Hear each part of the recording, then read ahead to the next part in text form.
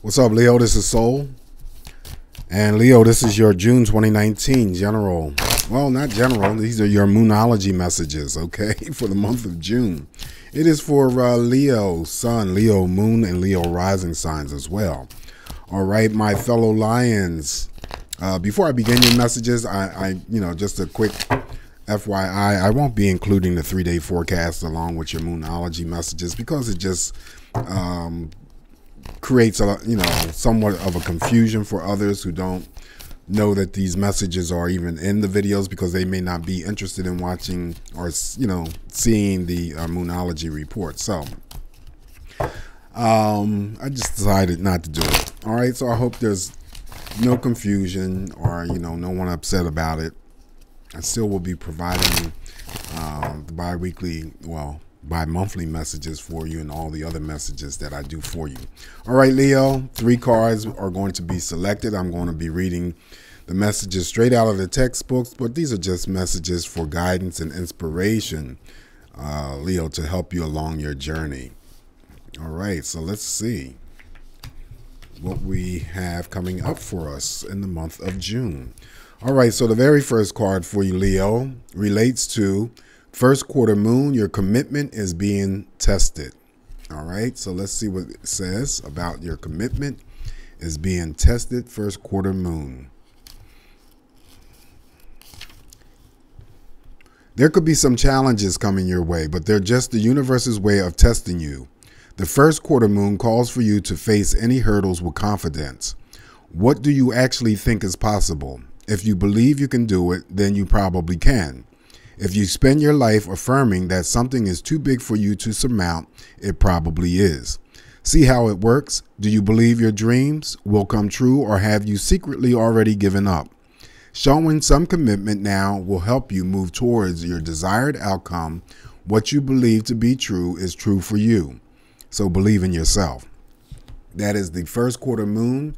Your commitment is being tested. Next card up for you, Leo, is full moon in Aquarius. Show the world the real you. Full moon in Aquarius. All right, so the message for that.